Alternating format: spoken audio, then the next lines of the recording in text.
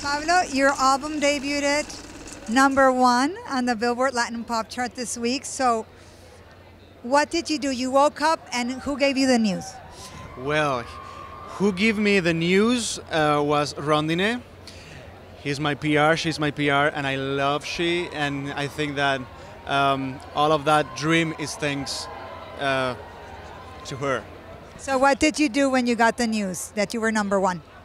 Well, drink a coffee and do a cheer, a toast.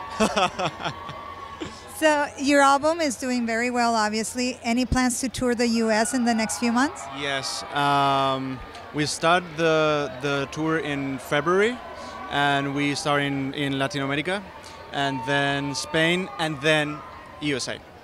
Okay, what cities in the U.S. can we look for you? Well, I can't say anything. Todavía. Todavía no puedo.